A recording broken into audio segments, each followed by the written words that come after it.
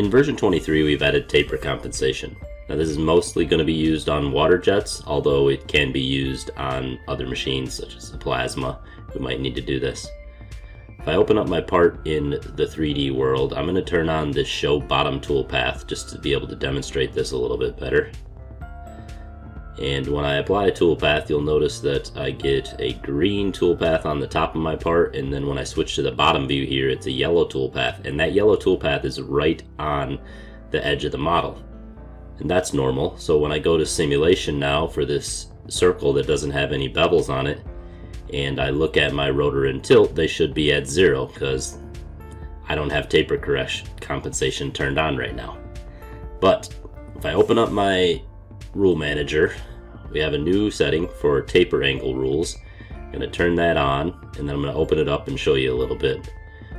Under these rules, we have our typical criteria so that you can separate out and create rules for different material types and different thicknesses.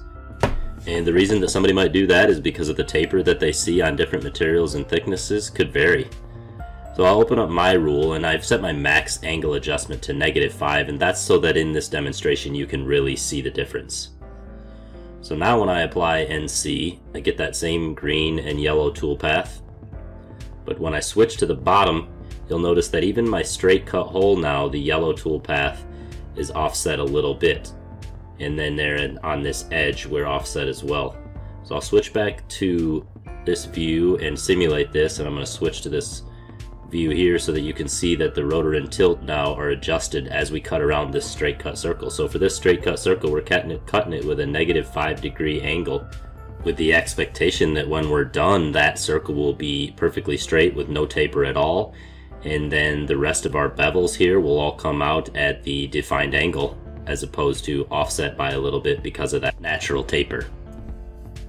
And as we finish up our simulation, we'll click done and send this part back to SigmaNEST in our 2D view, and you'll notice that the red and gray lines that are typically there for a bevel are offset by a little bit, and that is exactly where our taper compensation is coming into play.